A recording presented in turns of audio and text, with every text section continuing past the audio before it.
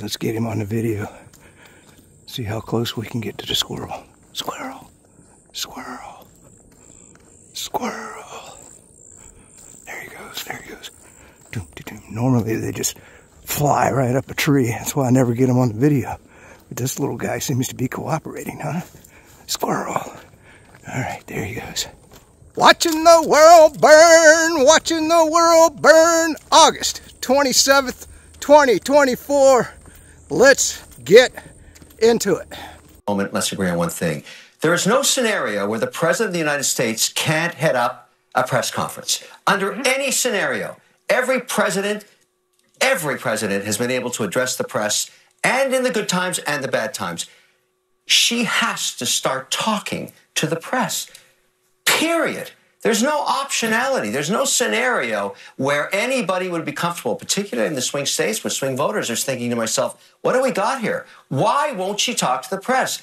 I'm asking it from a policy guy. I need explanations for these policies because I have to invest on these policies. I have questions, and I don't get any answers. I'm not being unreasonable. Come out wherever you are and talk. First thing I wanted to talk about was maybe a correction. I don't know. I'd have to watch yesterday's video again. Yes, I do watch my videos. Call me narcissistic. But I always want to make sure that I didn't say something incredibly stupid. I mean, already I'm sure I'm in trouble with the deep state, but I don't need the FBI banging down my door because something I said that was could be interpreted as hate speech. Although I'm not sure what hate speech is or misinformation. It seems like these days the only thing we get is misinformation, right?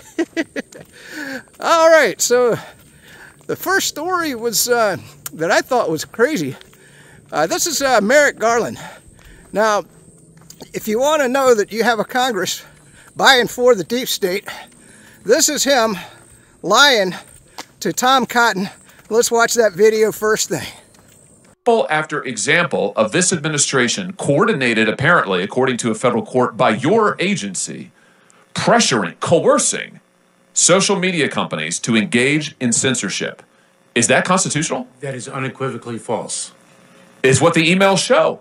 It is unequivocally false, Senator. You are not pressuring the big tech companies to take down accounts. You are not meeting with them to ask them to censor on your behalf. That is correct. We are not. Mr. Secretary, it has been established for years in this country, as you very well know because you're a lawyer, that the federal government may not use private third parties to engage in activities that are unconstitutional. That's exactly what you and this administration are doing. You are leveraging private companies to carry out censorship on your behalf. It's dystopian, but worse than that, it's unconstitutional. It's also false.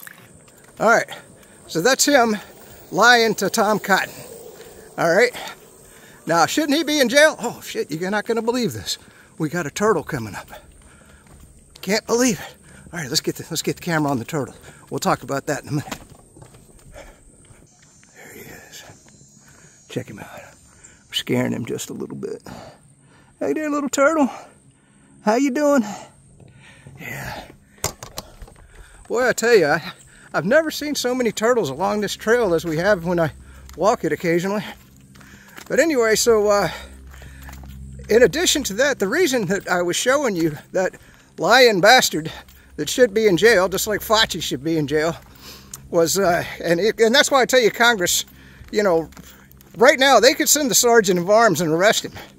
You're not supposed to be able to lie to Congress. In fact, if I lied to Congress, I guarantee you I'd be breaking rocks in Leavenworth or wherever they want, whatever jail. I'd probably be in there with the January 6th prisoners. And that's the double standard that we have in this country right now. But anyway, the story is Zuckerberg came out. I don't know what's going on. Maybe he found a conscience. But he came out and said, yeah, at the behest of the FBI and the Biden administration, that he censored people off of Facebook, booted them right off. He suppressed the Hunter Biden laptop story at their request. I mean, this is a hell of a revelation. It's all over X right now. And why in the world would he admit this? You know, and of course, a lot of people are calling for him to go to jail. I disagree. You know, that's a lot of pressure. I mean, when you think about it, even if you're a multi-billionaire, I mean, you got to respect Elon. But right now, if Elon landed in France, I dare say he'd be in jail. So I understand where Zuckerberg was coming from to a certain degree. Now him cheating in the election, or helping the Democrats cheat in the 2020 election, I don't think that was right. Now that would be an offense for him to go to jail. But for him to just come out and say, look, you know, I'm going to admit this, that's just a thing of conscience. Now I think Zuckerberg may have lied to Congress, but the other bad part that he could get sued for, you know, and I'll tell you this, a lot of people have invested a lot of time in Facebook for their businesses.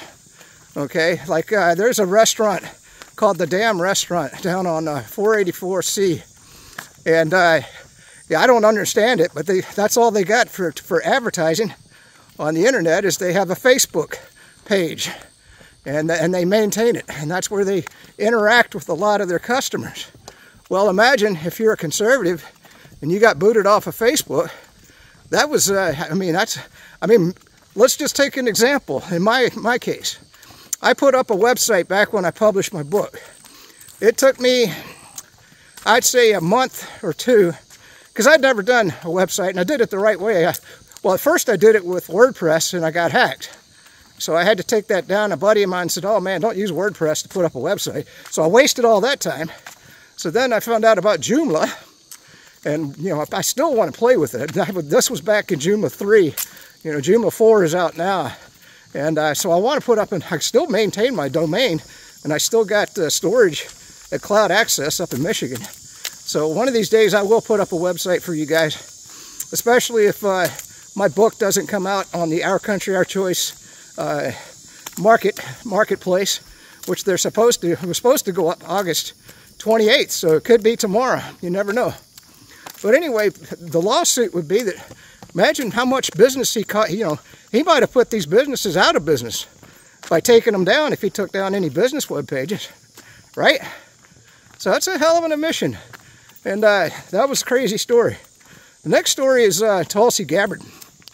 There was an old video, if I can find it, of her endorsing Biden way back in the day. And a lot of people are saying, you know, don't trust her, don't trust her. Well, you know, that's not true. I mean, let's think about it. I remember back when Obama was running. Now, I voted for McCain, even though now I find out McCain was as bad or worse than Obama. I should have been voting for the Libertarian candidate, right? But anyway, but at the time I thought, well, you know, Obama, he'd probably be okay. Worst president ever, next to Biden. I mean, he destroyed the United States. And so I'm just telling you how I came around. And so Tulsi, it's okay if she because she was a Democrat, right? I mean, so what if she endorsed Biden? She came around to the Rebel Alliance, right? I mean, you know, she was serving the empire, just kind of like I was. I just was oblivious back then. I was more worried about my book and cybersecurity than I was about geopolitics. So anyway, let's watch a couple videos of Tulsi. One thing that ran through my mind as I was there, joining President Trump and honoring the ultimate sacrifice that these 13 service members paid, sharing the sorrow that these Gold Star families still feel and will always feel at the loss of their loved ones. Meanwhile, where is Kamala Harris? Where is Joe Biden? Well, Joe Biden's on vacation, and Kamala Harris is running a campaign based on joy and vibes and laughing her way around. I can tell you who wasn't laughing were those families, some of the survivors of that attack in this disastrous Afghanistan withdrawal. This is personal for me, Judge, and so many other Americans who know firsthand the cost of war. We've seen and experienced it firsthand. We know how important it is to have a commander-in-chief who values every single one of our lives and who has the strength and the courage to exercise all means of diplomacy, meeting with dictators, allies, adversaries, partners in the pursuit of peace, recognizing that war is always and should always be a last resort. I endorse President Trump today because he has those qualities and he's proven that he is that commander-in-chief. Kamala Harris has proven she is not. We're closer to the brink of nuclear war now than ever before, closer to World War III because of Harris and Biden and their policies. You know, Tulsi, a mother of one of the slain troops spoke out against Kamala Harris today. Take a listen. Vice President Harris is now running to be commander-in-chief. I wonder, do you have a message for her? You are with the whole administration in all of this. You hold the same accountability as President Biden does. You were right beside him in making these decisions. This administration has tried to sweep it under the rug, and that's absolutely not going to work for this nation. You know, Tulsi, your response to that? You know, I want to know if Kamala Harris has personally called every one of these 13 families and the families of those who came home injured. There was a triple amputee there today, there to honor the loss of his brothers and sisters. Has she called them to apologize for the decision that they made that resulted in this disastrous withdrawal and an explosion and an attack that took these 13 service members' lives that was completely preventable? Kamala Harris is completely unfit to serve as our commander-in-chief. Voters, regardless of whether you're Democrats or Republicans, need to know that truth, because that's really what this election is about, Judge. It's not about Democrats versus Republicans. Right. It's about having a president who stands for freedom, peace, and prosperity, which is Donald Trump, versus having a president in Kamala Harris who attacks our freedoms and censors us and uses political retaliation, who has pushed us to the brink of war, and who's created this economic hardship for Americans across the country. That's really the choice that we have before us. And for me, as a service member, as a veteran, it's a very clear choice. I love our country. I cherish peace and freedom, and I'm supporting Donald Trump in this election so that he can be our commander-in-chief once again. You know, it's interesting, Tulsi. CNN today tried to attack Trump for attending the wreath ceremony. Take a listen. Is he politicizing these soldiers' deaths? Should he even be at Arlington National Cemetery if he's going to make some politics out of this? I just look at President Biden, under whose leadership we actually ended and made the tough decision to end our nation's longest war. That was the right decision by President Biden. You know, I guess the question, Tulsi, should have been, why wasn't Biden in attendance as well? But I want to ask you, just 4 years ago, you were one of many Democrats running against Donald Trump. Today, you endorse Trump. Why? Like I said, I've just made the case. The choice in this election is very clear, and I'm confident that if elected as president again, Donald Trump, he has the strength and the backbone to stand up to the military-industrial complex and keep us out of these unnecessary wars of choice. I want to point back to that clip you just played. Let's remember that Joe Biden on that debate stage did not even remember that his decision resulted in the deaths of 13 of my brothers and sisters in uniform. Donald Trump this morning, he didn't have a big crowd out there at Arlington Cemetery. It was him standing and grieving with these Gold Star families for hours. This wasn't just a drive-by photo op. He stayed with them for hours and helped to console them and thank them for their sacrifice that they have made for our great country. Was it emotional for the president? It was extremely emotional. It was extremely emotional for everyone who was there. It was groups of loved ones and family and friends. It was 2 survivors who were there at that attack at Abbey Gate in Kabul who came back, who were seriously injured now for the rest of their lives. It was such a powerful, powerful day. I'm grateful to have been there to offer my own sincere gratitude for their service and sacrifice. But it's so important that we have leaders who do this, who not just do it for a photo op, but actually express, as President Trump did this morning. I saw it, I felt it, I experienced it, the sorrow that he felt for the great loss that not only these families have felt, but our country endures. If you really look at what's happening in the Democratic Party today, it's a party that the word demos in Greek means people. But it's a party that's lost faith in the people. It's a party that needs ironclad control. So they didn't trust anybody to have a real election. They got rid of the primaries because they didn't trust the people. They then handpicked Vice President Harris with no election, no even pretense of election, because they didn't trust the people. And, you know, and they're the party now of censorship. And how can you have a democracy with censorship? You cannot have a democracy. They're absolutely incompatible. And everybody knew that. Everybody, you know, you and I were raised reading Orwell and Aldous Huxley and you know, Robert Heinlein and Alexander Solzhenitsyn and all of these other books that were part of classical literature that was taught in every American classroom.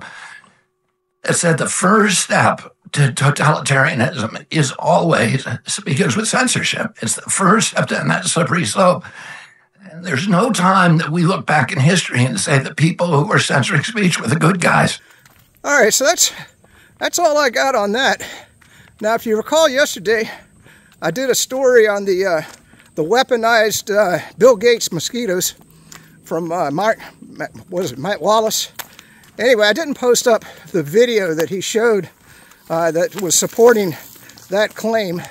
So let's watch that video now of his. I don't know where he got this video, and I have no idea what it means. So take it with a grain of salt. Like I said, conspiracy theory, right? All right, here's that video.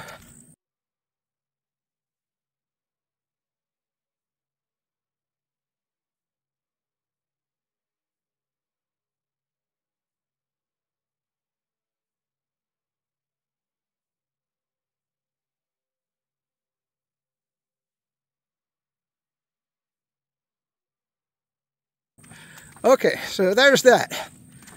All right, and then I've heard nothing about, you know, because I was talking about the, what was it? I think it was 8 tankers that were supposedly were blown up in Iran, the Iran-Iraq border.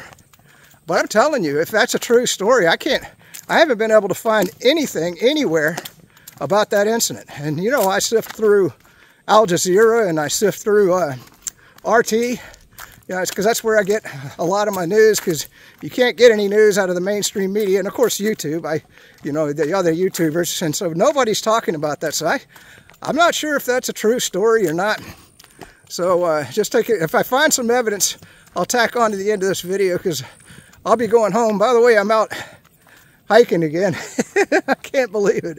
Well, you know, when you're handicapped, you know, when you feel good, you got to take advantage of it. And I woke up, usually after a day of hiking like I had yesterday, I get home and the next day I can't do anything. I just lounge around in a chair. That's why I only put up a video about every other day, because I just don't have the energy.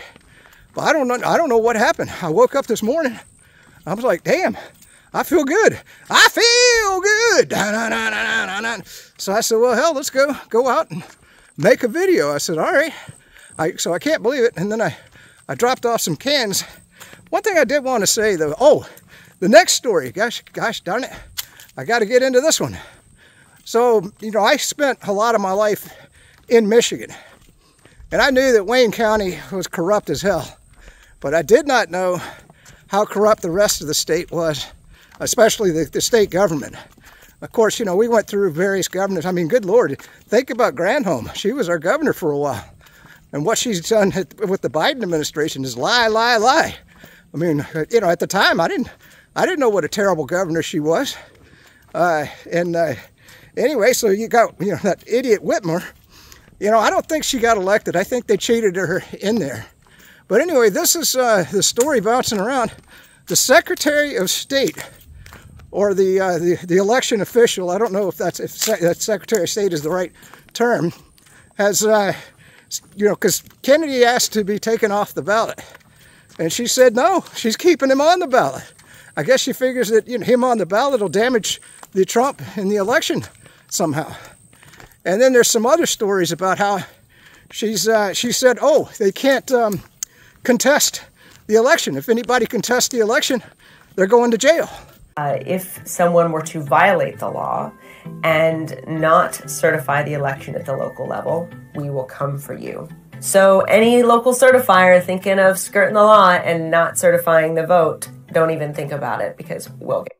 If someone were to violate the law and not certify the election at the local level, we will come for you. So any local certifier thinking of skirting the law and not certifying the vote, don't even think about it, because we'll get. If you contest the election, so let's say you're in Detroit And, you know, the same thing happens like in 2020, where all the Republicans get kicked out of the room, and then they put paper over the windows, and they're standing outside crying to the police saying, look, they just booted us out, man. They're cheating in there. They're running ballots through the machines, and they won't let us in to even look at them, which is exactly what happened. And, you know, and so then afterwards, they want to take a lawsuit and say, look at what happened. These people should be in jail for election interference. And then they go to jail because the Secretary of State said you can't contest the election. I mean, it's the craziest story I've ever heard in my lifetime. So that's kind of the three big stories, or four or five or whatever. Like the story, you know, about that the Belgrade. By the way, I quoted the incorrect number on the number of people that were killed there, but it was in the video yesterday. I want to say it was just a few, and then there were injuries, and you know, because it was attacked with the HIMARS. So, and then of course, if I can get the name of that, I was find a post on the name of that city, because this is a big deal in the Donbass.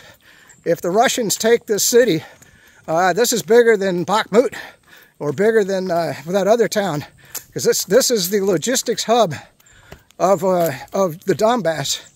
And you might as well just kiss the Ukrainians goodbye if the Russians take that city, which it looks like they are.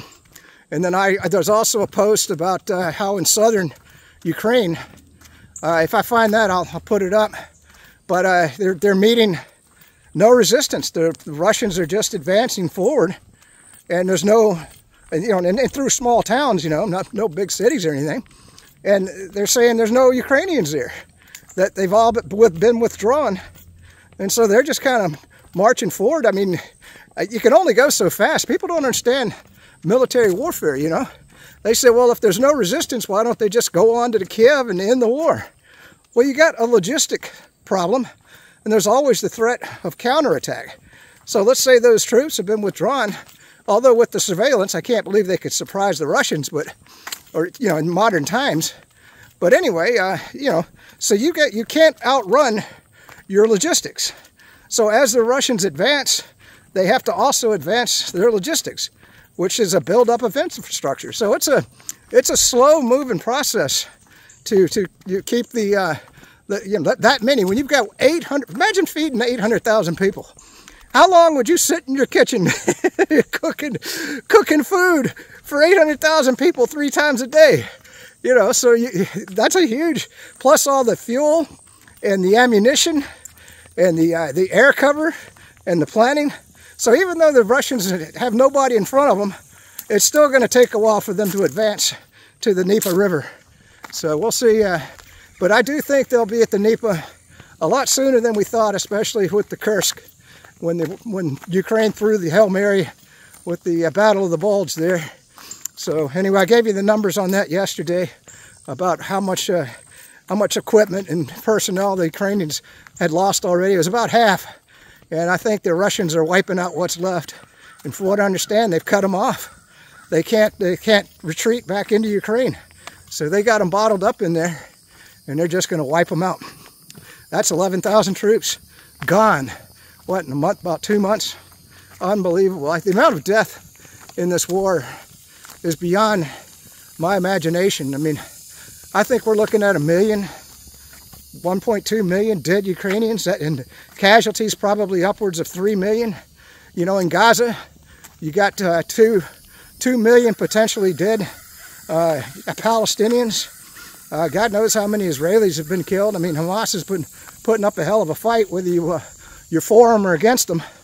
And then, of course, you got Hezbollah shooting rockets in, but mostly they're just hitting buildings and targets, you know, military targets.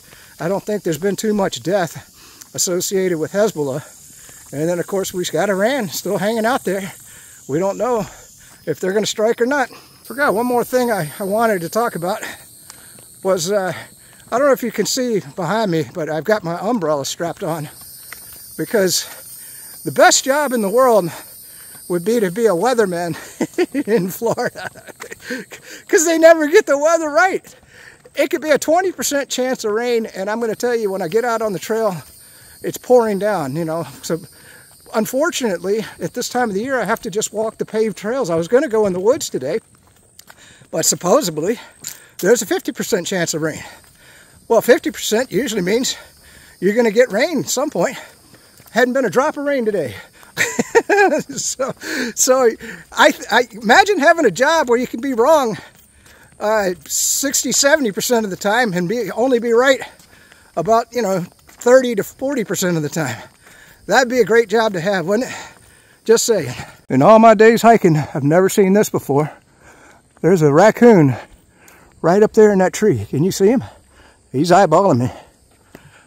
He's just climbing a tree. Look at that little guy. Let's see how close we can get. There he goes. He's going up. See him? Am I getting him on the video? I hope I am. Look at him. He's looking down. Cute little guy, aren't they? Mean little bastards. Oh, well, I guess we've seen enough. All right. Forgot another story. So, isn't Mitch McConnell from, is it Kentucky?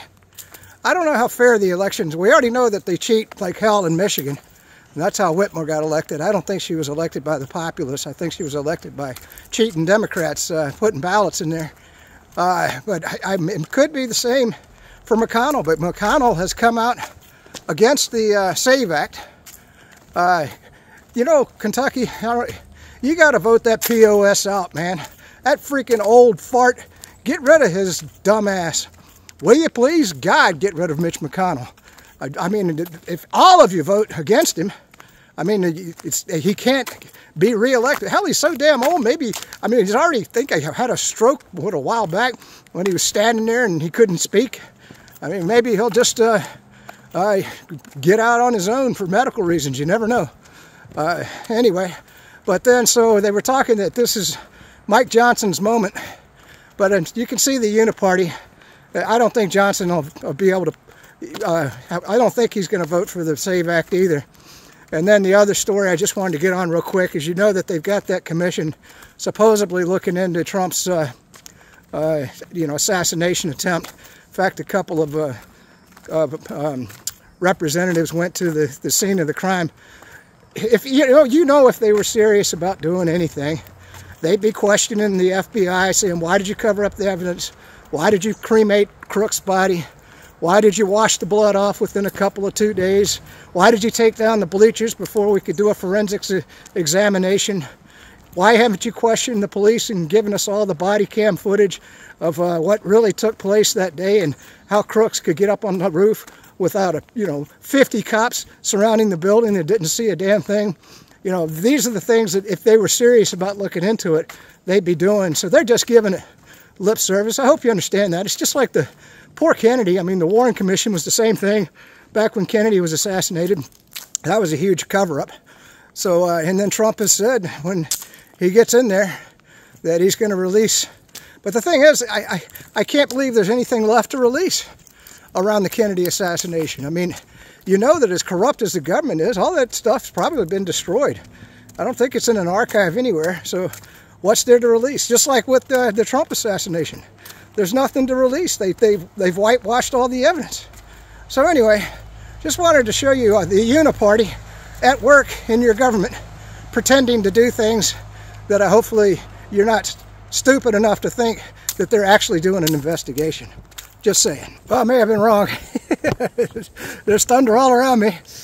So that's why I got this umbrella on my back. And usually when you get hit by a thunderstorm here, when you're out hiking like this, it's vicious, man.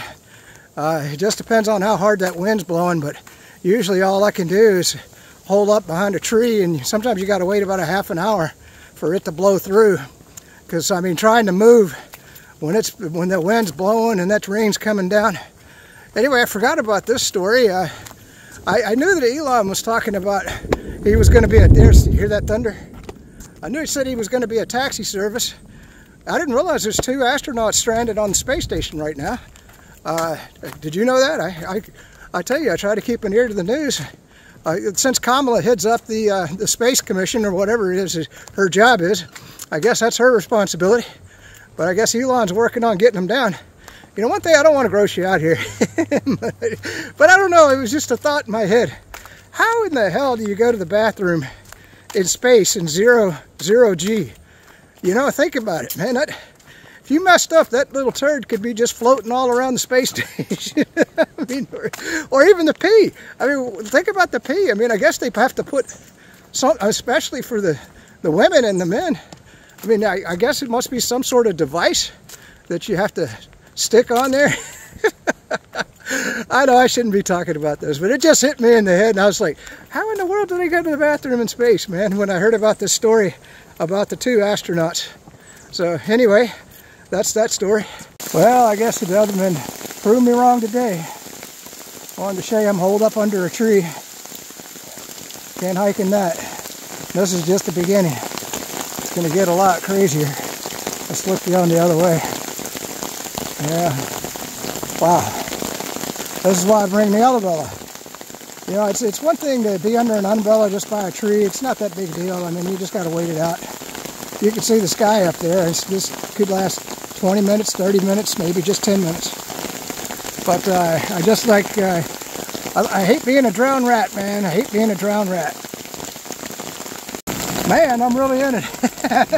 That lightning bolt hit pretty close by just a minute ago. I was hoping to get some of the thunder here on the video. Holy shit. Kind of trying to move along. Whew, thank God for this umbrella. Of course, it's a lightning magnet. If I catch it on the video, you know, and I'm a smoking ruin of flesh on this path, just say, you know, you at least saw the video.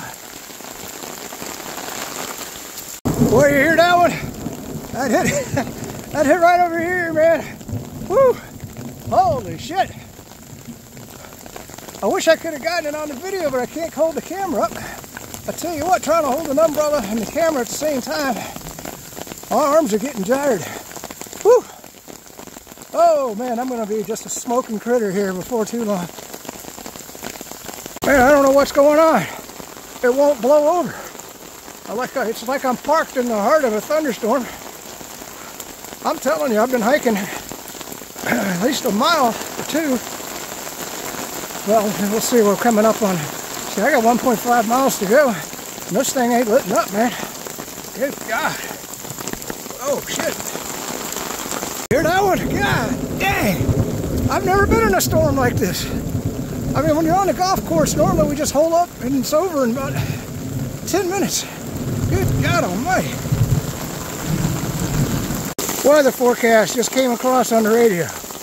A slight chance of scattered showers and possibly thunderstorms.